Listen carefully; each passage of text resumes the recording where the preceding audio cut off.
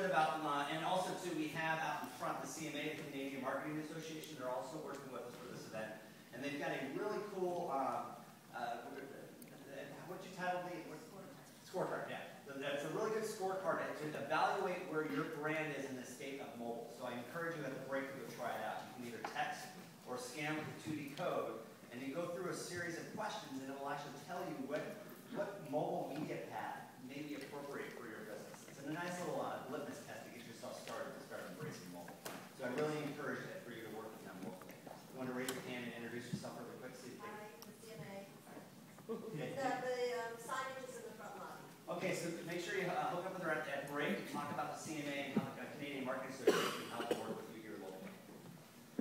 So let's talk about the Mobile Marketing Association. We're a global trade group. It's unique and different than, say, the CMA, where the CMA is focused here locally in Canada. The Mobile Marketing Association, it has a Big Ten strategy. We represent all companies from all aspects of the mobile marketing ecosystem on a global basis. So we have a global CEO, 4 managing directors that manage each of the different regions. So what's nice with our structure is we're able to see the global reach of mobile, but yet with our teams and our partners like the CMA, able to address the regional relevance aspects of mobile, as well as our other sponsoring members and partners too.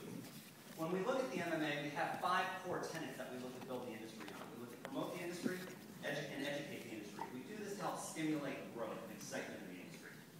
We then also have a number of other activities. We provide research and measurement. Our partners and valid members of the MMA, Comscore will be showing, and Patrick Walsh will be sharing with you later today some really exciting data, for example, on the measurement side of the marketplace. We also help guide the industry by establishing standards, both standards published by the MMA, published in conjunction with our partners, etc. And then finally, we protect and help advocate the industry on a number of different levels, both on a global basis as well as a regional basis. Let's talk about mobile a little bit, though.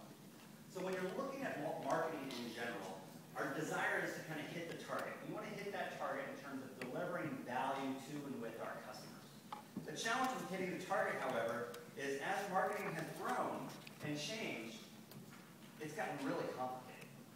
50, 60 years ago, if we wanted to go market, for instance, in North America, in the United States market, if we wanted to go and reach 80% of the, say, female population in the marketplace, you could do exactly what Procter & Gamble did. They went and created a soap opera, they threw it up on TV, and they could reach the audience.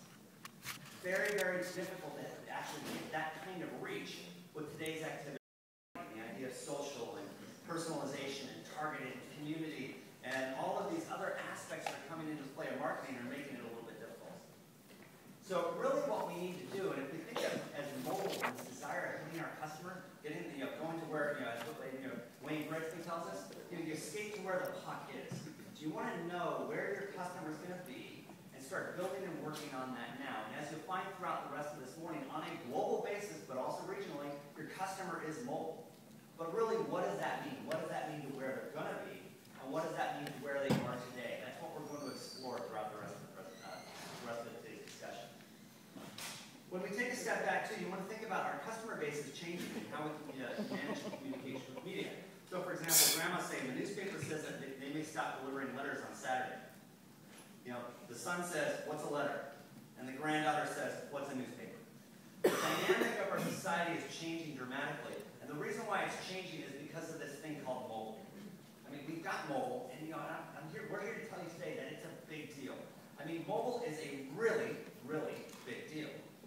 And so much so that if you don't get it right, you're going to go to the great pearly gates. If you don't plan mobile, you're going to really miss a huge opportunity.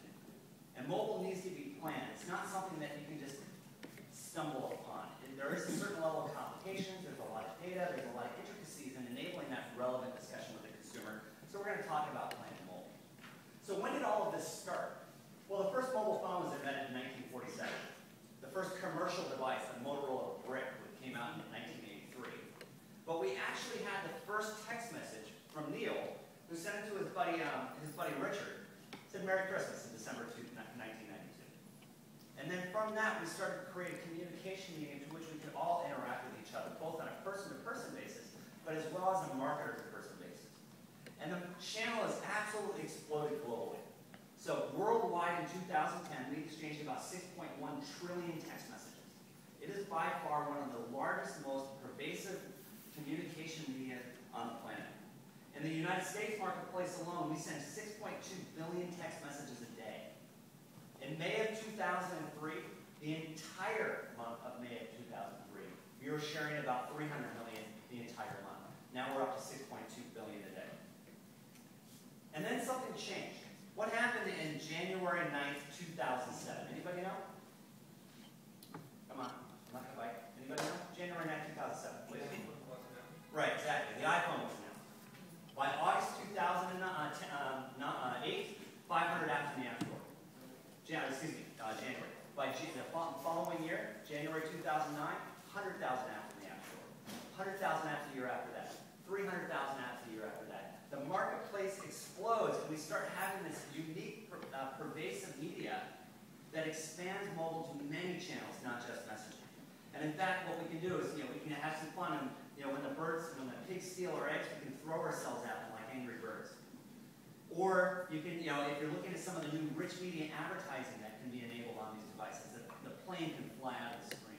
In fact, as I said, there are over 400,000 apps out there. There's over 100 application stores. The WIT, the Wireless Innovation, WITconnector.org is the group. It's a Canadian company that tracks all of the app stores that are out there. And they've got a wonderful report. I encourage you to actually go check it out.